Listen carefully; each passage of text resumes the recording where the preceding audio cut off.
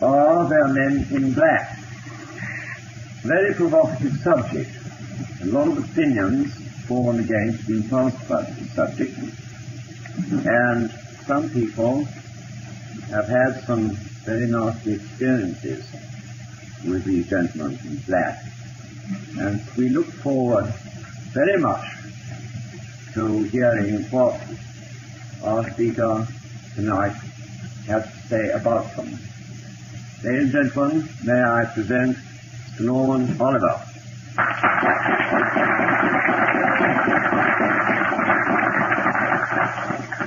Thank you very much, Alan.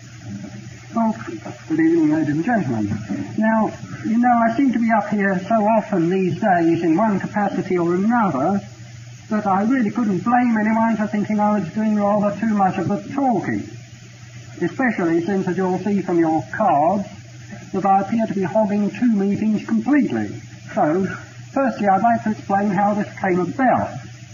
Now, I put myself down to speak for Cosmos on March the 21st, having just completed the Cosmos program, when John Terry Baker sent his BUFORA program through to me, saying that he'd left the February date open for a talk by me. And as I had to get the details off to the printer straight away, I had the alternative either of leaving tonight's date blank or of giving two talks, one to Cosmos and one to BUFORA. Well, I chose the latter course, which explains why you have to sit and suffer both in February and in March. You know, I've given a variety of talks on UFOs to a variety of associations and societies. From church, from youth clubs and young conservative associations to astronomical associations, via such noble institutions as the Totteridge Women's Institute, where being the only male present, I was somewhat unnerved and certainly unvoiced by being expected to sing Jerusalem before I began. Through then to the South of the Thames Jewish Society, where before the light dawned I was somewhat bemused at first by everybody wishing each other a Happy New Year when it was only just October. However, it's one thing to give a talk to people, most of whom haven't the slightest knowledge of the subject, and quite another to speak to those who are already well versed in saucer lore. And even if they don't know all the answers, at least they know all the awkward questions. First of all, let me make it quite clear that whilst I posed for the title of my talk the question as to whether there are men in black, I do not, to my knowledge, number any of these gentry amongst my acquaintances. Neither am I one myself, and I sincerely hope that none have managed to creep in here tonight. In fact, quite frankly, I do not know the answer to my own question. So before someone asks me then why the devil I'm speaking about them, I'll tell you what I propose to do. This is to give you quite a few facts on various alleged men in black cases from different parts of the world, to discuss various lines of thought on the subject, and then leave you to accept or reject any of these as you see fit.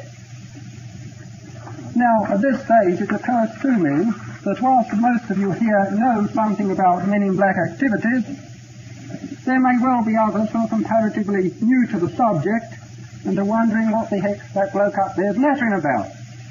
We came here hoping to hear something about flying saucers. Well, very briefly, men in black came into prominence quite a few years ago now, when a chap named Al Bender was persuaded to give up his UFO researching activities following visits by three of these gentry. Since then, quite a few UFO researchers, people who've had UFO sightings and contactees, are alleged to have been so approached in one way or another and subsequently silenced by intimidation of some description. I believe in some cases this may well have occurred. I'm certainly not saying it hasn't. But one thing I would ask you to bear in mind, and that is that most people love a mystery. I do myself. And if I may be forgiven the paraphrase, may have made a mystery out of a molehill. I said in some cases. However, to come to examples, there is really so much material that it's a hard job to know where to begin. But I think that some of the reports and articles in Saucer News from the States, articles by John Field, Gray Barker and James Mosley, are as good a place as any. Now, in the editorial of Salter News of autumn 1967, James Moseley wrote, "Information reaching us during the past few months from several reliable sources indicates that leading researchers, as well as ordinary saucer sighters throughout the country of course being the USA, are being subjected to an unbelievably complex and extensive series of frightening events. Amongst them, attempted as well as successful hush-ups by mysterious strangers usually dressed in dark clothing, weird or threatening phone calls and letters, and so on. The appearance of cars with meaningless license plates, or no plates at all, which have followed certain UFO investigators in the course of their work, and other events which are so utterly fantastic that we hesitate to put them into print. Please don't think that we've lost our equilibrium or are merely trying to jazz up the UFO investigation. We are merely reporting the evidence which we've uncovered. It is difficult to pinpoint just when and where these events begin.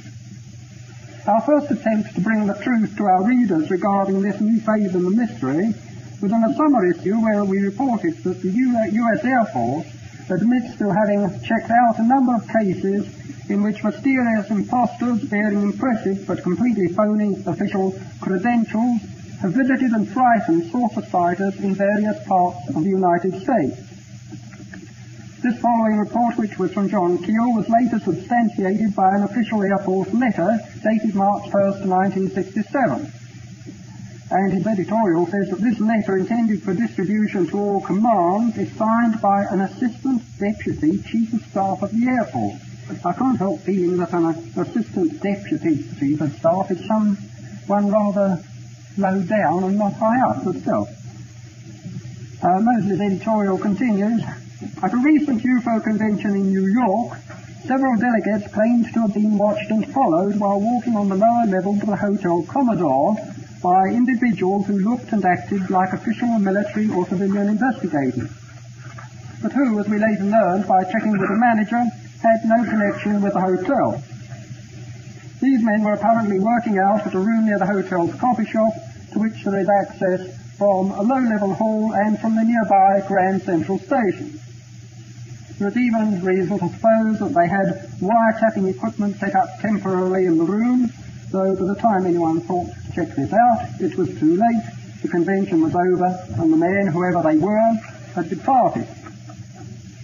Well, so much for the excerpt from James Moseley's editorial.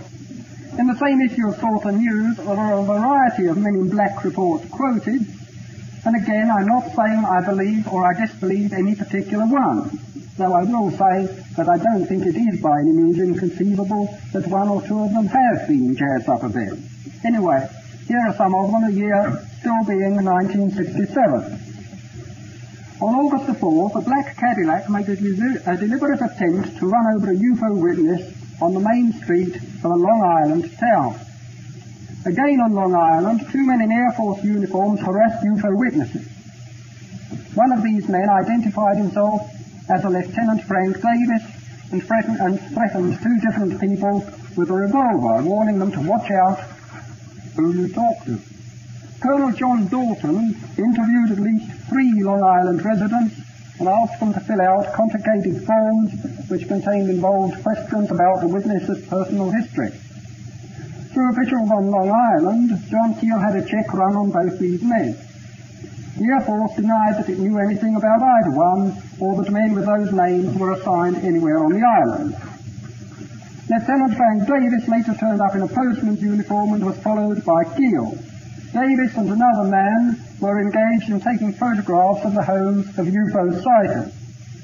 While involved in this investigation, Keel had 2 encounters with a large black Cadillac in an isolated section of Long Island. In one of these encounters, the Cadillac, which contained 2 dark-skinned men, was parked and laying in wait on a deserted road. In the other incident, Keel did a turnabout and followed the Cadillac for several miles.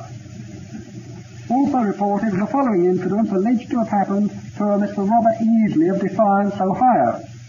Now, Mr. Easley would seem to be a saucer researcher of some repute, holding positions of importance in several UFO organizations.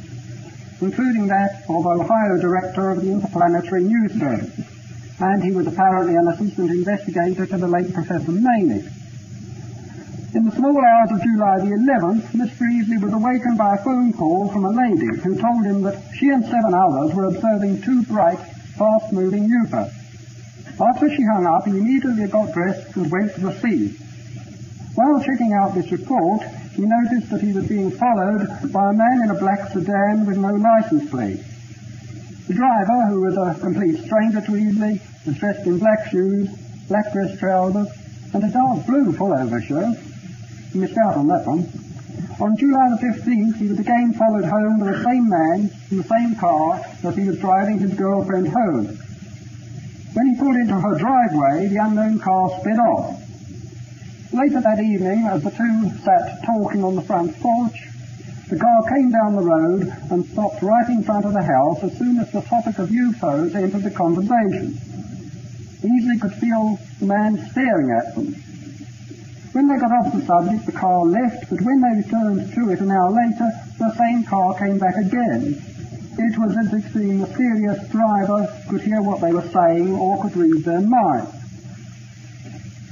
On July the 17th, Mr. Easley was checking out another rather routine report, and the man reappeared and followed him to and from the scene of the sighting, dressed in apparently the same clothes as before.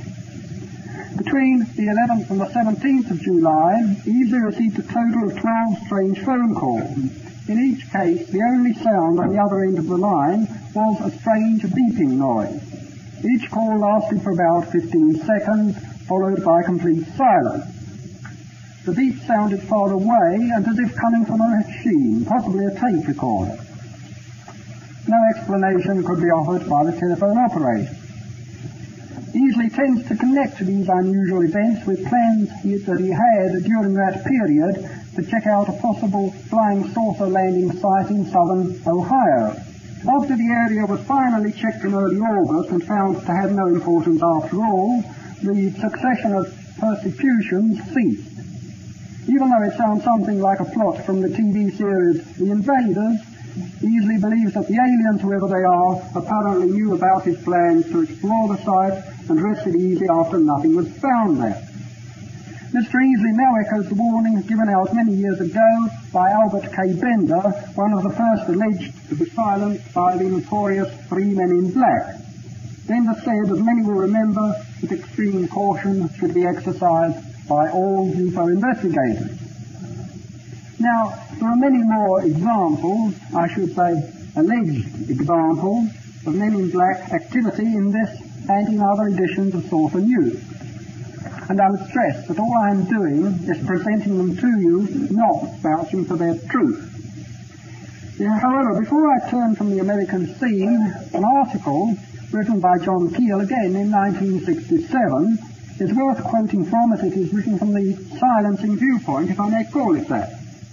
Personally, I do not entirely agree with him, particularly so far as my own experience in this country goes, but more of that later. This is what Keel had to say, and I will quote it. This has, I know, already been printed in one of the issues of the BUFORA journal elsewhere, but I think it's quite worthwhile to recap.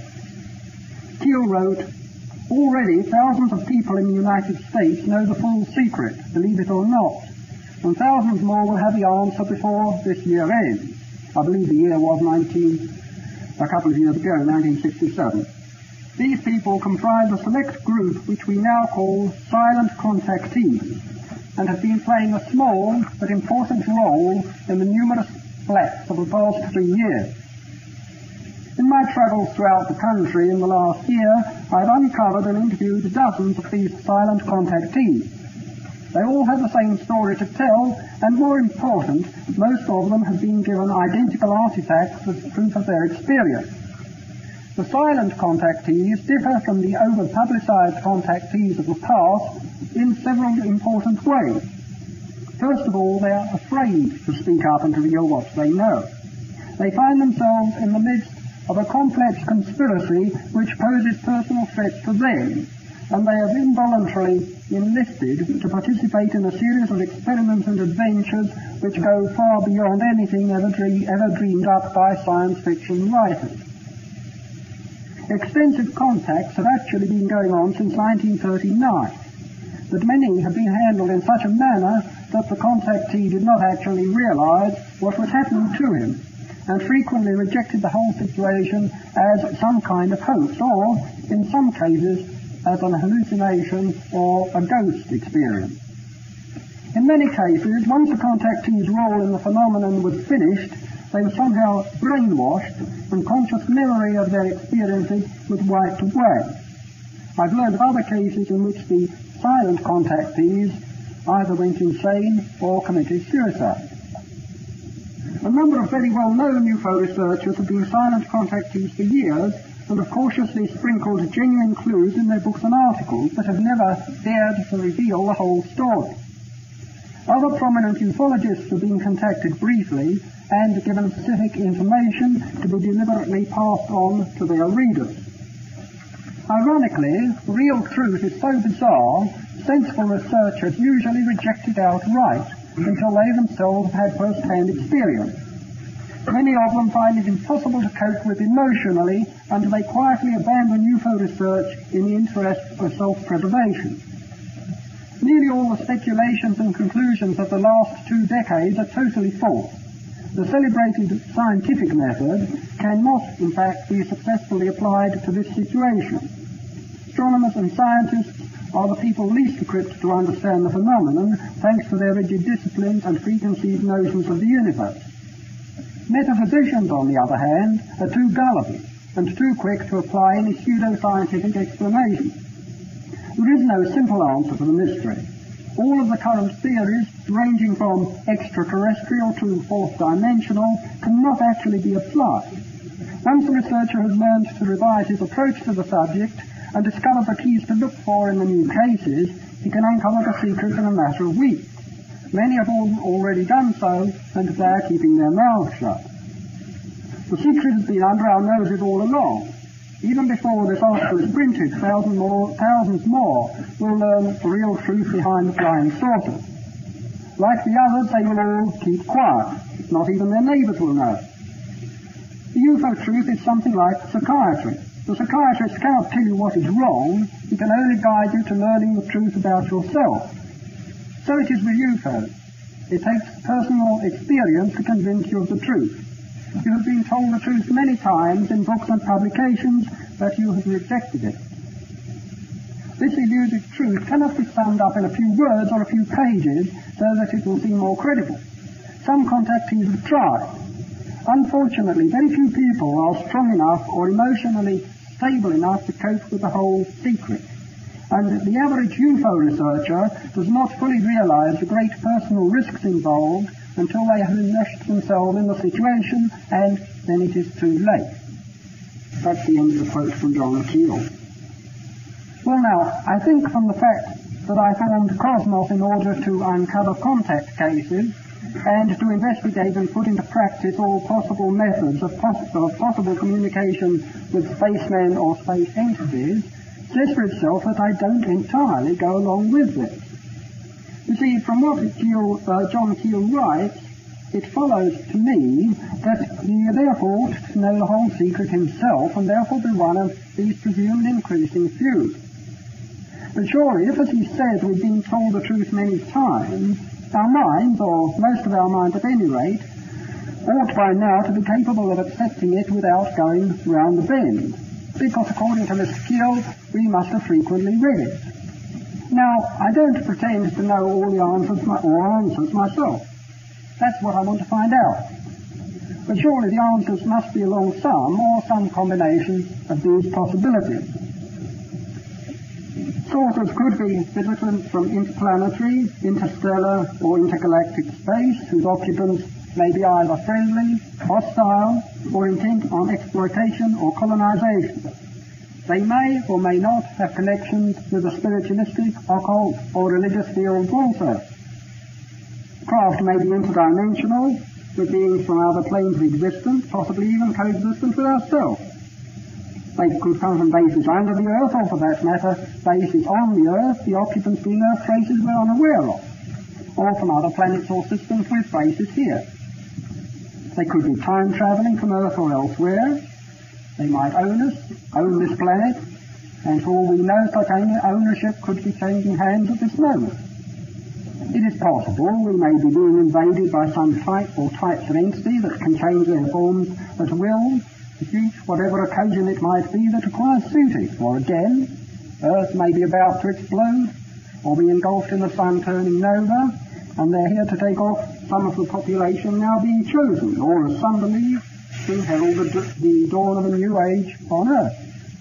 They may be partly or entirely connected with what we might loosely term the occult, and not physical entities at all. Now, there are many more possibilities I could quote.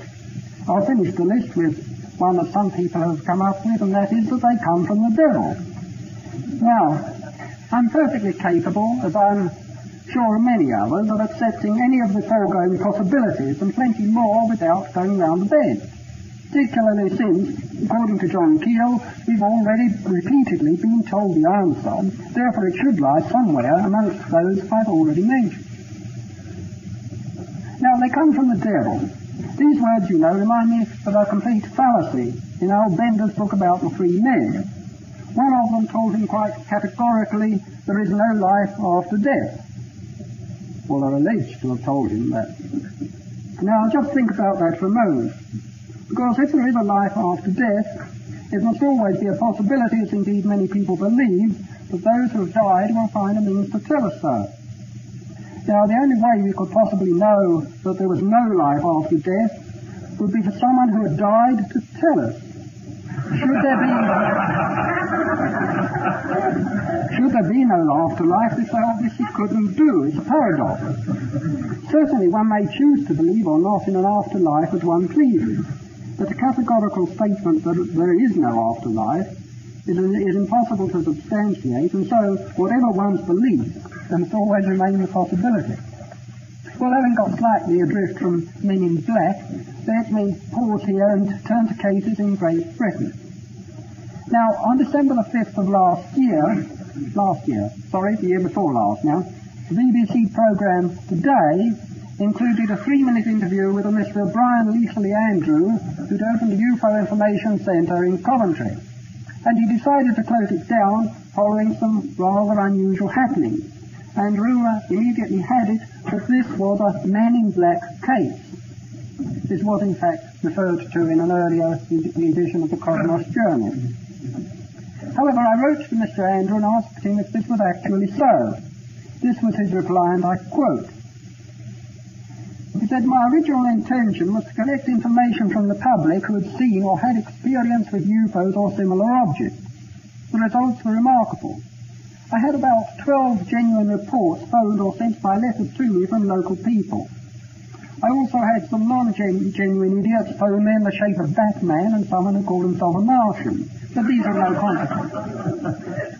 The phone call I was concerned about was on the second or third day of the centre being opened. It was a man who phoned, and he spoke in perfect English, in fact too perfect. He used no slang or everyday expression. He asked, almost insisted, that I told him all the information collected by me during the time that the centre had been opened. He also asked if a woman had been in touch with me to tell of aliens she had seen working on a UFO or spacecraft in Coventry. He would not let me question him on this, but I can only presume he meant a craft which had landed and was being repaired. He goes on, another impression I formed whilst talking to this man was that he had seen this woman watching him working on the craft and wanted to know if the fact had come to the attention of myself or any other authority. Caller's last words were, "I will contact you in 2 days. Please don't publish anything I have told you." He didn't contact me again. Leasley Andrew goes on, an incident occurred with lights of varying intensity on about the 3rd or 4th week of the centre being opened. I was in the house of someone who had seen UFOs on at least 3 occasions. We had press cuttings out and were discussing scout craft and motherships, and the possibility of the latest object he'd seen being part of what someone else had seen and photographed. The main source of electricity is 240 volts and is very constant to about 5 and no more than 10 volts up or down. The dimming that occurred was in the order of 40 volts up or down. This occurred for the second half of the 1.5 hours I was in the house.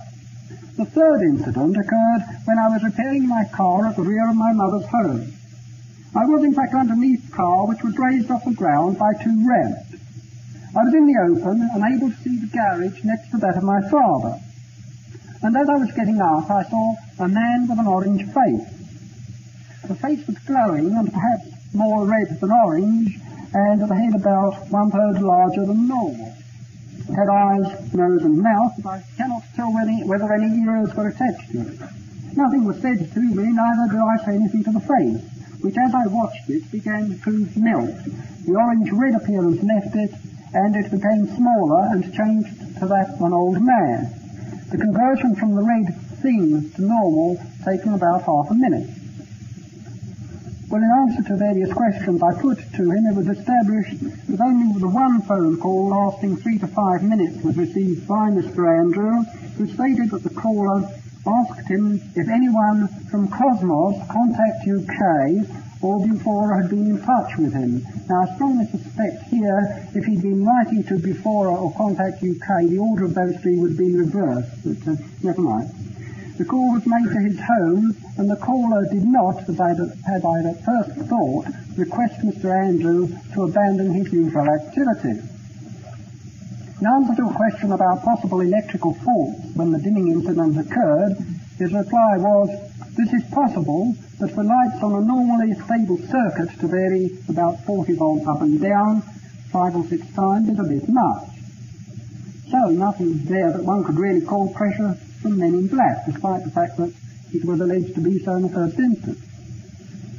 Now, we now come to another rumoured MIB case in another part of England, which was referred to not all that while back in a British UFO journal. Now, I haven't obtained the permission of the person concerned to talk about this case, but I think you'll agree it really is worth mentioning, so I'll be very highly original and call him Mr. X. It was alleged that Mr. X had abandoned his saucer activities after Men in Black activity, and rumour also had it that he'd been scared into doing so by a man who had transfigured himself in the presence of Mr. X and his wife, some sources suggesting that the man himself was an alien. However, I went to see Mr. X myself and found that he had not abandoned his UFO activities at all, although in a twisted sort of way there was a basis of truth in the MIB suggestion. Although his actual experience would appear on the surface to bear very little relation to UFOs, I think you'll find it well worth repeating. So here it is. Now, the man who apparently was capable of transfiguring himself, I shall call Bill. It does happen to be his name, actually. He's in his 60s, is a regular churchgoer, and was actively interested in UFOs as well as psychic matter. Now, this man had formed a local UFO group, and here's the MIB connection, had disbanded it after 2 or 3, I think it was, visits from Men in Black types who had threatened him, once when he was actually in church, although it's not exactly clear what he was in fact threatened with. However, our Mr. X came to hear of Bill through friends, and he and his wife called on him several times. On the last occasion, which was in September 1968, Mr. X asked Bill about his reputed ability to transfigure himself, and Bill told him yes, it did happen, but he couldn't control it. It sometimes happened when his mind was tired, and suddenly he appeared to the people as a different person, he himself being fairly short and thin. Well, on this last occasion, Mr. X and his wife had stayed until about 1 or 2 in the morning before they departed. And as they were going down the path, Mr. X found that all his movements were slowing up, and it was as much as he could do to move. He looked back, and the figure at the door was that of a man who looked completely different and had an utterly different build, very portly, not thin at all. Mrs. X became very frightened and told her husband to hurry to the car, which was parked a few doors up from the house. it was in such a position that they would have to drive past the house again before they reached the main road. Well, Mr. X just about made it to the car, although his movements were getting slower and slower all the time. He just couldn't do anything about it. And inside the car it was icy cold, although it was a pretty warm night for the time of year. He got the car going, still in slow motion, and as they gradually passed the gate, he saw the figure walking down the path to the gate. And as he, or it, walked, they could see it was surrounded by a blue aura. Anyway, as the car gradually moved out of the area, normal movement came back to Mr. X, so he still felt cold and mentally and physically unwell. This feeling suddenly left after about an hour. The following day they told friends about the occurrence, and a few days later they had a phone call from Bill, who said he'd been told he'd had a transformation when they left, but he'd been unaware of it at the time. And he said he'd like to come over and see them, which, after some demur, they finally agreed to his doing. When he came, he told them that all he remembered was walking down the path to wave them goodbye.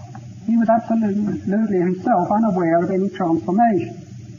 The only tentative explanation of his transfigurations he could give was that he believed that in a former existence he'd been a monk, and that when his mind reached a certain degree of emptiness or tiredness, his former personality took him over.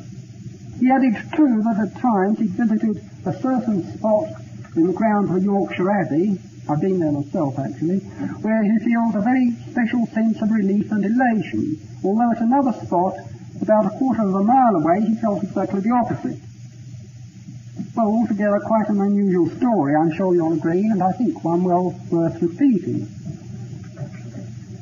Well now, some of you will know, I'm sure, that I had a great deal to do with the investigations into the Skoriton mystery, in which the late Ernest Arthur Bryant was the central figure as the alleged contactee. Well, I'm not going into the pros and cons of that case now, except on 2 points.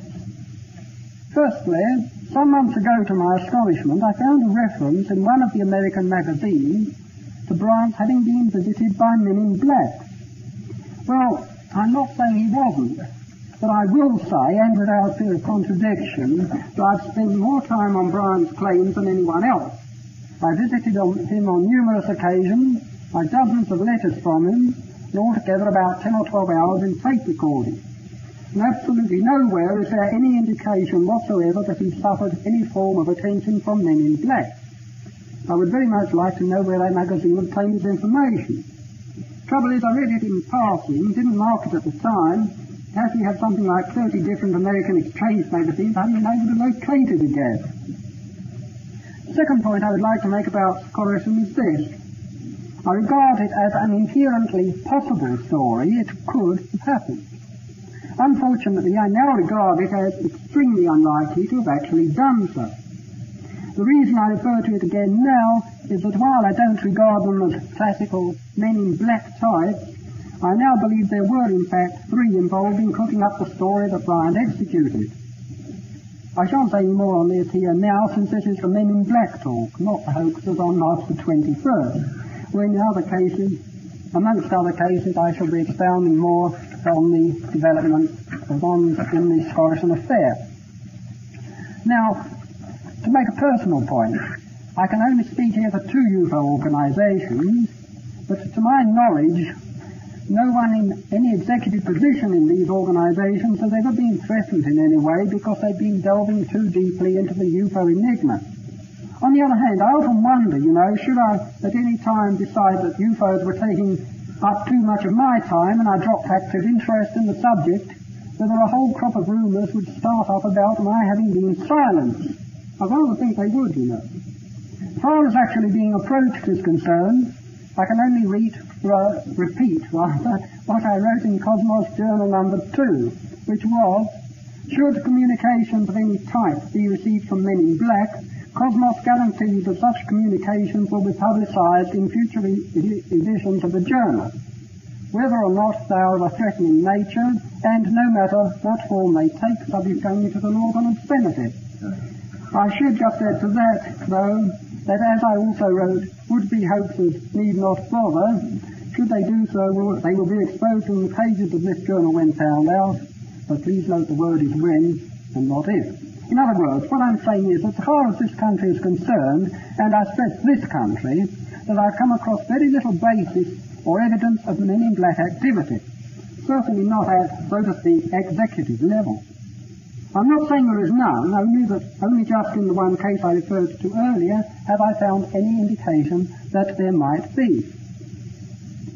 Now, before I switch back to a final look at the magazine, I'm sure you'll forgive me for referring once again, as I did last week, to the most unfortunate recent death of Dr. Lintner, the well-known Australian ufologist who at the time of his death was on a world tour on behalf of his employer, and was at the same time grasping the opportunity to visit various UFO personalities and societies in the various countries he passed through. Lionel Beer invited me to meet him when Dr. Lintner visited London for a couple of days last summer, and I was therefore extremely upset to hear that only about 10 days later he'd been killed by a train at Frankfurt Station in Germany, the day following going to see Karl Peter Wiesbaden, who publishes the German paper UFO Nachrichten. Now, less than a week after his death, I heard it implied from several different people that this was a Men in Black case. He'd been pushed and so on. Well, what in fact actually happened, as you can read in Spacelink, is that as he was getting his last pieces of luggage on the train, it was flagged away and he fell under the train as it started to move, being dragged along by it as it left the station. It was a very sad and unfortunate accident, but it had nothing to do with Men in Black, and it's worthwhile bearing in mind how quickly, in some people's minds, it became so connected. To return again for a moment to the source of news. The idea was put forward in a recent issue that UFO personalities were being duplicated, or at least impersonated, by Men in Black types on a number of occasions. Various noted researchers are currently being seen and spoken to in different places at the same time. This line of thought, you know, is an intriguing one, whether or not one believes the report, as one of the things John Keel has alleged is that some contactees and witnesses of Sulphur landings have been threatened with substitution should they not remain silent. Mind you, if we take this line of thought too seriously, it does become paradoxically a sort of cartoonist dream of the "how are you, I think I know who you are, who am I" variety, and also rather science fictionist. But oddly enough, I do know of a case in this country where substitution has been alleged, although not in an MIB context, this particular case supposedly being with the consent of the person concerned. Before I finally leave our old friend Saucer News, incidentally, you may be interested to know that allegedly photos were taken of Men in Black, and they appear in a copy of Saucer News that I have here. For what it's worth, that is a photograph. There's also a photograph of a car on the front page of it. Well, obviously they could have been quite deliberately posed, although I would hesitate to say definitely that they were true or false. But it is, I think, worthwhile pointing out that the pictures of the car do not go down as far as the number plate. One thing quite a few people, particularly those who are interested in flying saucers, seem to suffer from are odd phone calls. I referred to Mr. Easley and his alleged beats earlier on. One can also find that there's no one at the other end of the line, and find one's conversation interrupted by peculiar noises and so on. So far, this hasn't troubled me overmuch. Please, no hoax calls, I wish I hadn't said that. Actually, and this has nothing to do with flying saucers, or at least if it has, it's working in a pretty roundabout manner. But actually, nearly all the wrong numbers who ring us up, and there have been plenty of them at all hours, they want the nearest doctor, which puzzled us quite a bit until I found out that our doctor's health service registration number, which was on all his patients' medical cards, just happened to be the same as our phone number, which explained quite a lot. These apart, the only odd call I can really remember personally was one evening when I answered the phone, and all it seemed I could hear at the other end was the usual heavy breathing. So after I repeated our number, and said hello a few times, I decided I'd do something a bit more drastic. So I took a deep breath, put my mouth close to the mouthpiece, with the top of my voice, shouted, "Oi!" I then put the phone down with considerable satisfaction. A few minutes later, however, the phone rang again, and I had to placate an irate brother-in-law who was complaining I'd nearly busted his ears off. So I'm not really sure whether to recommend this method or not. However, again, to get back to Men in Black, it's obviously really up to the individual to make up his or her own mind on the evidence available as to whether they do exist. For my part, and if you think incidentally that I seem to treat things a little lightly, this is because I believe that a sense of humour is very necessary in this interest of ours. Without it, one can start to take oneself far too seriously and lose one's perspective. This, however, is something totally different from taking the subject seriously, which I hope I do. For my part, therefore, and I would stress that this is only my opinion, it seems to me that whilst there could be a lot of wildly exaggerated and made-up stories concerning the MIB activities, at bottom I think there are some grounds, at any rate, to indicate that some of these gentry do exist. Now if, and again I say if, one accepts their existence, the question obviously becomes, who are they?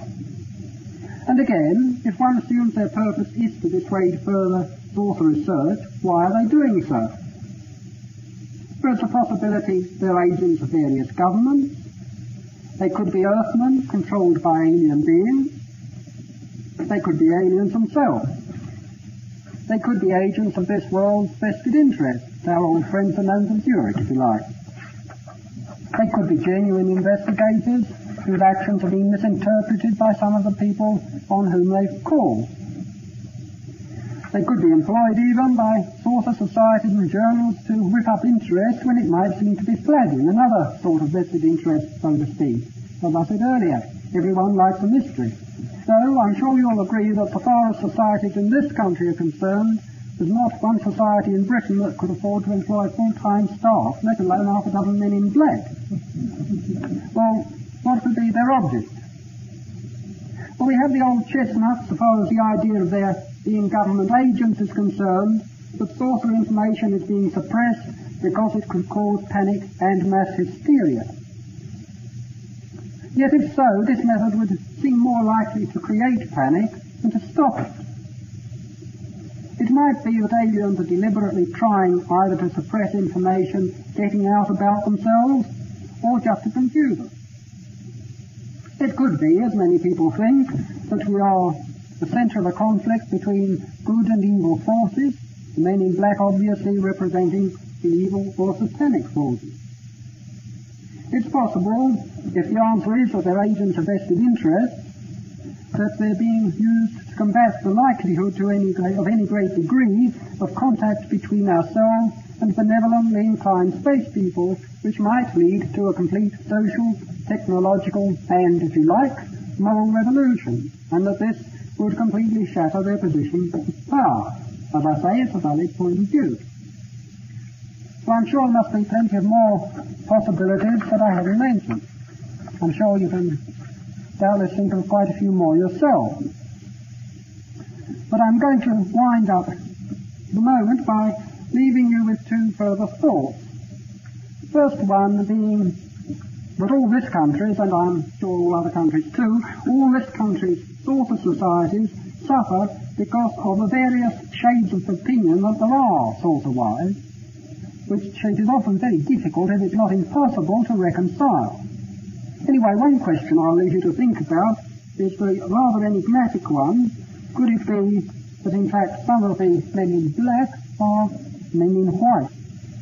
The second thought goes back to the adjective black again. Now it's surprising, you know, how frequently witches, witchcraft and black magic crop up in connection with UFO investigations. I know of 3 or 4 such cases over the last few months. So could our men in black have any connection with witchcraft?